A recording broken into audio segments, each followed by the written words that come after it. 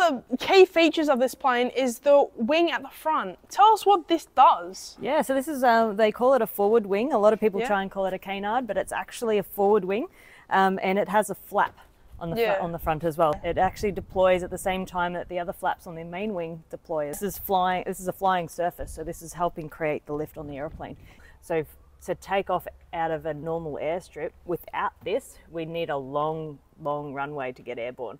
With this here, it helps us get airborne in shorter time, so we can take this airplane in and out of our airfield, which is only 880 meters. So another aspect of the front wing is it's actually a really cool safety feature. So if we stall the airplane, this wing is designed to stall first before the back wing. Yeah. And when this wing stalls first, all we do is we get a head nod, and the airplane will just do this the entire time, and it won't actually get into a developed stall where you then depart and then spin in. So it will actually just allow you to continue to fly, but it'll just not head nod the whole way down. So technically you just can't stall it. You're still stalling, but you're not in a deep sustained stall because the front wing won't let you get there.